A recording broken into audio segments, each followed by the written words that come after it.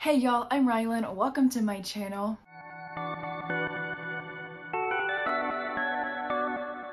Today we are just going to be having a very casual chat, and I will be talking about all of the books that I read in January. Now, somehow, during the month of January, I read 31 books. How did I do this? I literally have no idea, but I did. So I'm just gonna go ahead and dive in and talk about all of the books that I read this month. Some of the books I will likely have more to say about than others, but I'm just gonna go, through the list. I am going to go in order of my least favorite, or I guess like my 1-star reads to my 5-star reads. They're not in any particular order, like my least favorite book in the 1-star reads, like my favorite book in the 1-star reads. Like I listed them in a random order, but I will be talking about, my books in order of 1-star to 5-star. I will also add really fast that I do own a lot of these books physically, but for the sake of me, and the fact that I don't really feel like finding all of the physical books that I read in January, I'm just going to have the photos on the screen when I talk about every book that I read. So a lot of these books were physical copies that I had and read, but I'm just gonna put the picture on the screen for this video.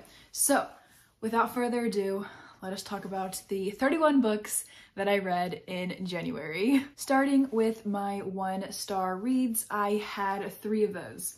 First, I had Scream for Us. This was a romance, and I just wasn't a fan of it. It didn't make sense to me. There were random plot points added in just for the sake of filling pages, in my opinion, and I wasn't a huge fan of it. I also read Melt for Us, which is the sequel. Why did I read the sequel to a book that I rated 1 star? Call it curiosity, but I did.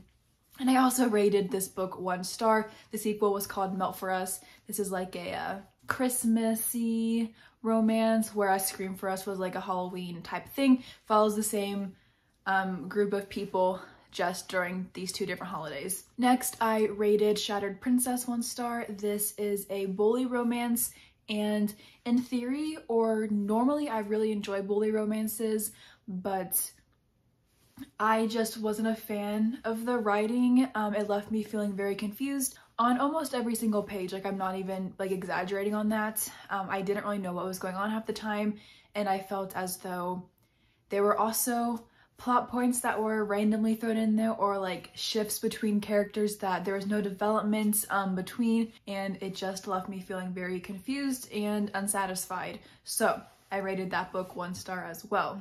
Moving on to my 2-star reads, I had 3 books as well. The first book that I rated 2 stars was To Tell You the Truth by Gillian Macmillan, I believe is the author's name. I was gifted this book back in October or September of 2020, and I finally picked it up, and I'm glad that I did. But I just wasn't a fan of this thriller. I had the audiobook, which helped, but I was just very bored and uninterested in it, and I wasn't a fan of the direction that the story took. So I gave this one 2 stars. I also rated The Keeper of Night 2 stars. This is a young adult fantasy, and I originally grabbed it from Book of the Month because it has Shinigami in it, and I really enjoyed reading Death Note, and so I was like, I wonder what that looks like in another book. But again, I was just so bored, and I wasn't a fan of the plot twist at the end, if that's what you want to call it. I thought the main character was kind of annoying, and I just wasn't a fan of that. But my opinion on this book is very unpopular, so you can totally ignore the fact that I gave this book 2 stars, because it really doesn't matter in the long run. Other people seem to love this book, so don't let my opinion stop you from picking it up. And then the last 2-star book that I read in January was Behind Her Eyes. This is a thriller, and I do have a reading vlog for it that is coming out soon. I started off really enjoying this book, and then the last 8 pages or so just totally ruined it for me, and you can see more of my thoughts in that vlog when it comes out.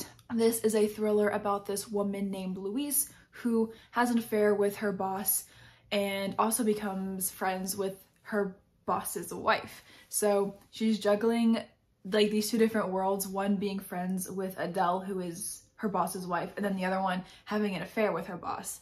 And Adele is a very shady character, and we get lots of chapters from her points of view, and she was the one, like, I was very intrigued by her character because it was just so, like, mysterious. But by the end of the book, I was so mad. I was livid. I was so mad. I don't understand why the book went in that direction. But it did. It's fine. I gave the book 2 stars. I will be watching the Netflix show still at some point. Yeah, but I hated is a strong word. I was not a fan of the book. And it was really only the last 8 pages. But I just cannot pretend that they don't exist because they do. So, gave that book 2 stars. Moving on to my 3-star reads from January, I had 8 of those. The first 3-star read that I had was The Half-Sister by Sandy Jones. This is another thriller. It is about 2 sisters, and like another sister is introduced and she's a half-sister to them, and I'm not gonna lie, I don't remember the book at this point. This was my 2nd book of the year that I read, or my 3rd book. I read it in the first couple of days of January when I was still sick, and it was pretty unmemorable, but like it was fine at the same time. I had the audiobook for this one, which I had for a lot of the books that I read this month, and that definitely helped, but this was just a very average thriller to me in the end. Yeah, so I wasn't a huge fan, didn't love it, didn't hate it either. I also rated Where They Found Her 3 stars. I read this book for the Book Troop Book Club, which is hosted by Gabby Reads on YouTube. I was super excited for this book. I had read one of the author's other works, which I believe was called The Perfect Marriage, and I gave that one 5 stars. I had the audiobook for Where They Found Her as well, and it was just very overwhelming in terms of the amount of perspectives we get. I was very confused for a while about who we were reading about during certain chapters, and it made me sad more than anything. The plot twist at the end, I was really rooting for one of the characters, and the fact that something happened that I was not expecting, I don't know, I just wasn't a fan of it, and it didn't really fit, like, based off the rest of the book. I don't know if that makes sense, but yeah, that plot twist was a big factor in my overall rating of the book, but also just in general. Yeah, there was just a lot going on in this one. I also rated Secrets We Hunt 3 stars. This is a romance. It is a companion novel to, I believe, The Games We Play, which is a spicy romance novella. I gave this book 3 stars as well. Obviously, I think I just said that. I've already forgotten though. It was fine. Not my favorite romance. I love a good novella, and this author definitely has a lot of good ones out there. This one just wasn't a new favorite of mine. The Forgetting, this book was also 3 stars for me. It started off really strong. This is a YA horror / thriller book, and a romance was introduced, which to an extent I did like it, but I felt as though that became the overarching plot of the story, and I wasn't a huge fan of that. I also got bored by about the 50% point and needed some more stuff to kind of keep my interest, but instead we just got romance, which was not what I wanted going into that book, especially because it was very much a book about sex trafficking and the horror surrounding that, and how it happens in places that we might not even be aware of it happening, and how just bad it is. But the book took a twist that I just wasn't a fan of. I also rated His Wife's Sister 3 stars. This is another thriller. It was fine. The main character was super annoying, and I knew in the end that he was going to not be good, but he annoyed me, and I wasn't a fan of the plot twist at the end either. And I don't know what it is with all these thrillers and their plot twists that just aren't hitting me the right way, but this one was kind of just annoying, and I wasn't a fan of it. I am moving through these books really fast. We are already like almost halfway through. This is awesome. Anyway, the next book that I rated 3 stars was Satan's Affair. This is a very dark romance, and I don't know how I feel about it. Like, at the same time, I kind of loved it. I wasn't a fan of the end of the book. But this book it's not a prequel to The Haunting Adeline duet, which I just finished the first book in last night, but there are parts of it that connect to Haunting Adeline, so I went ahead and read the novella really fast in January. It was a very quick read, and my feelings on it are very mixed, but at the same time, like, I kind of loved it, so I just settled on 3 stars. This book definitely is not for everybody, and I would definitely recommend looking up the trigger warnings for it if you have any interest in reading this dark romance. I also rated Alison and the Torrid Tea Party 3 stars. This is the second book in the Underland series. I will talk about the first book when I get to my 4-star books, but this book was very steamy, but I was so bored throughout some of it, and the chapters are so long. I think this is like a 400-page book almost, and it had like 9 chapters in it. And I was like, why are these chapters like taking me an hour to get through? But I will be reading the 3rd book just because I really want to see how the trilogy ends. I think that this is a very fun take on the Alice in Wonderland stories. It's just a lot spicier and has lots of attractive men in it. My last 3-star read for January was A Deal with the Elf King. I read this book for the book club that I co-host, the Book Boyfriends Are Better book club. The link to our Discord is in the description down below if you would like to join us in that book club. This book was fine. I didn't really see a ton of plot in it, not because there was a bunch of smut in it, because there wasn't at all really. I don't know, I just felt like they were in the castle the entire time, and I was kind of bored with that. But this is a fantasy romance, and it was fine overall, not a new favorite of mine, but it was still enjoyable, and it was a pretty quick read. I also had one 3.5-star read, and that was from Blood and Ash. I had put this book on several TBRs during the first couple of months of 2021, and I just never got around to it. So, on a whim, a couple of us in a book club that I'm in decided that we wanted to pick it up during the last couple of days of January and read it. I am very excited to say that I really enjoyed it.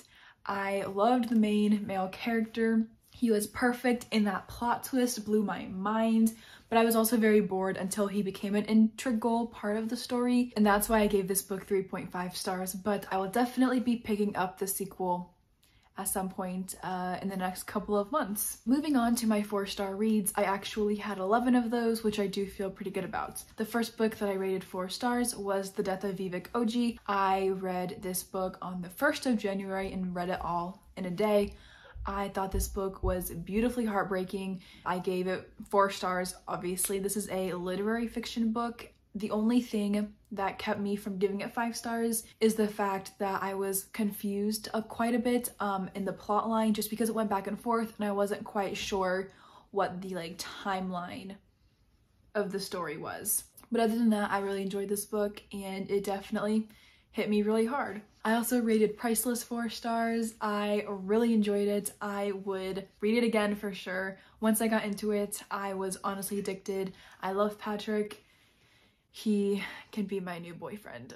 Next, I rated Whispers in the Roars 4 stars. This is a dark romance that broke my heart, but also made me happy at the same time. This book is also not for everybody, and I would recommend looking up the trigger warnings for this one before going into it if you have any interest in reading it.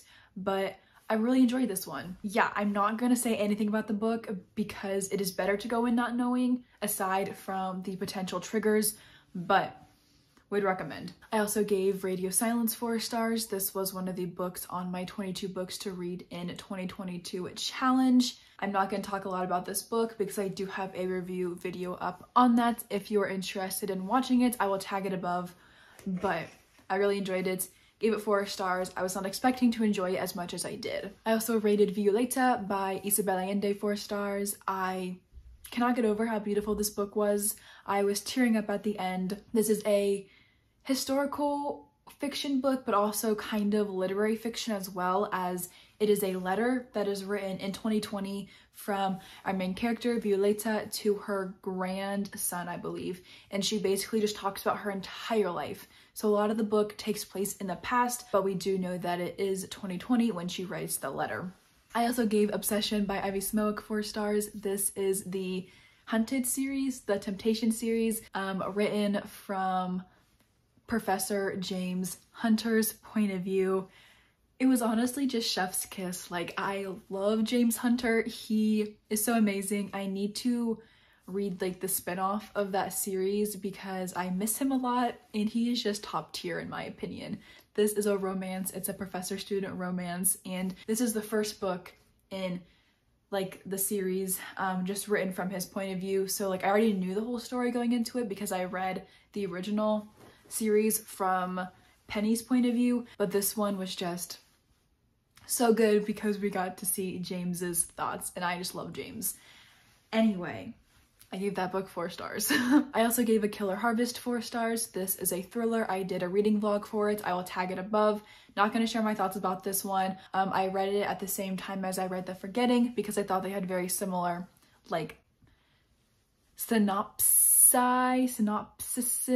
I never know the plural of that word. They sounded very similar to me, so I did a reading vlog for it. I gave it 4 stars. Very chaotic, but I really enjoyed it in the end. 6 Crimson Cranes is a YA fantasy, and I also gave this book 4 stars. I read it for the Shelf This Book Club, which is hosted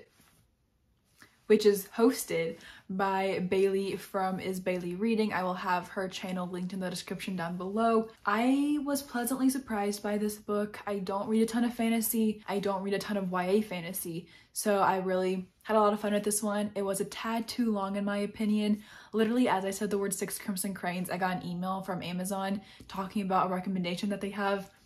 And like the subject line was 6 Crimson Cranes. That's really weird. Anyway. It was a little bit too long in my opinion, but I had a really fun time with it and cannot wait to pick up the second book when it comes out in August or September. I also read Triple Threat. This is another book by Kay Webster. I loved it. I gave it 4 stars, but I really did enjoy it. I think the second book in the duet will be 5 stars from me. This is about 3 triplets, and they have to infiltrate the life of this girl named Landry, kind of like laundry, but anyway.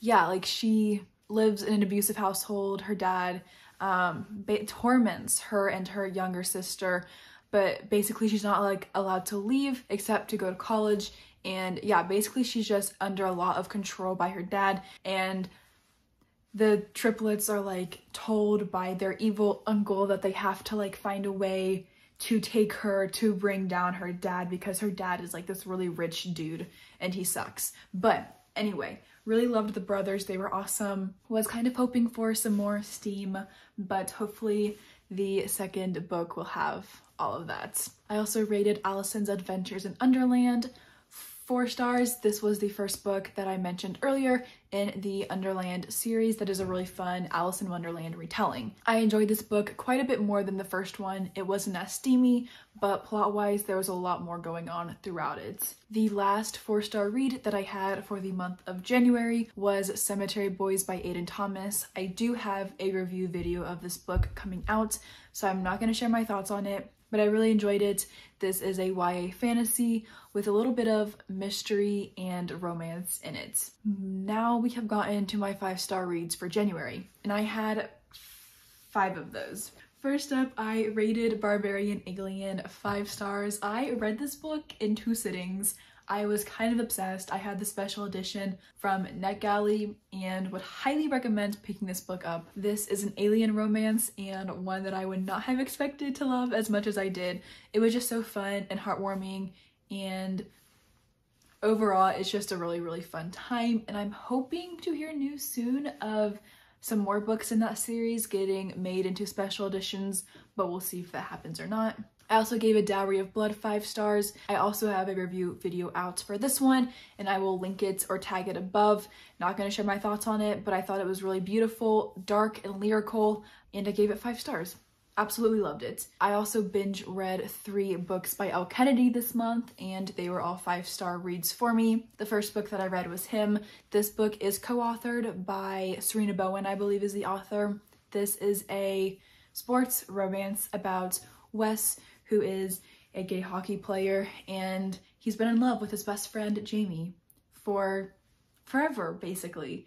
And Jamie kind of figures out his sexuality in the first book, and they navigate their relationship, and it was just so good. It was amazing. I really enjoyed this one. It was so heartwarming, and it just touched my heart. It made me sad and happy and laugh and cry, and loved it. I also read the sequel, which is called Us. This follows Jamie and Wes almost right after the end of the first book, maybe a couple of months after, but my heart was just so attached to the characters by the end of the first book that by the beginning of the second book, I was just a goner.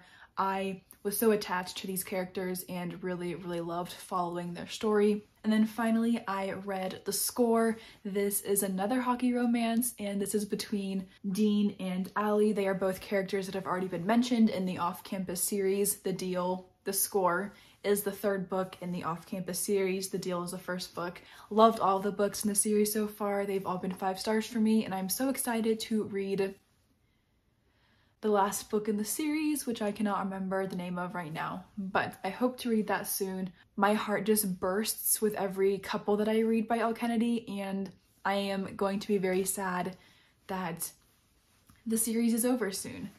But yeah, this is another sports hockey romance. I believe that that is what Elle Kennedy mostly writes, but it works for me, and I really enjoyed it as well. Wow, that only took like half an hour to film.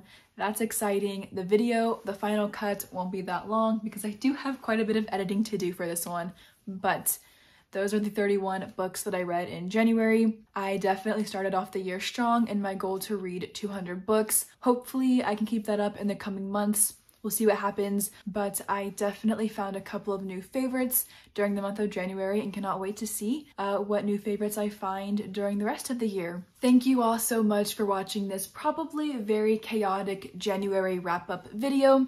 I really appreciate it if you made it this far. Thanks again for watching, and I will see you all in the next video.